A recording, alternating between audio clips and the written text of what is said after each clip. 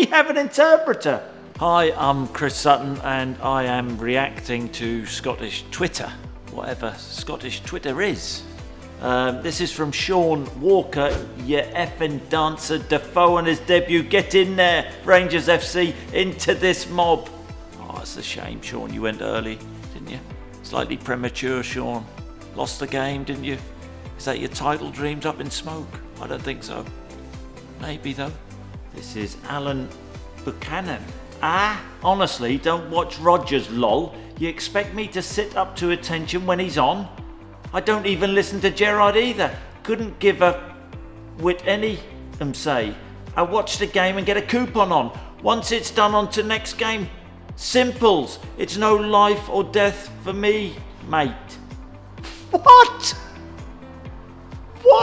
What a load of gibberish rubbish. It doesn't even make sense. Alan Buchanan.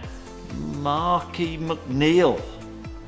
This is good. How many SPFL teams can you name, Robbie Savage? Good question. Better that do you even know a Rangers player? Shush. Let Chris Sutton provide the chat. Spot on, Robbie Savage. You know nothing about Scottish football at all. You've never even been to Ibrox. Rob, have you? You know nothing. Keep it quiet. Keep your mouth shut on Scottish football, Rob. Ashley Douglas on Twitter. Scots pals. Weekends. Yeezy's the word defer grandfather? A five colleague of mine spared me and it the day and I ken it fa 50. Etymological dictionary or the Scots lead and DSL hit it as 5 northeast. Look for it to hearing a body's socks. What? Can we have an interpreter? Ashley Douglas, what on earth are you talking about? I mean, can you make out what that is? How do I respond to that? It's ridiculous. Callum McNabb on Twitter.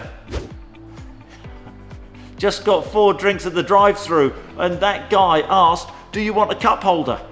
Obviously I do, you effing reprobate. I'm not an effing octopus. That's very good, Callum. Callum, you're spot on.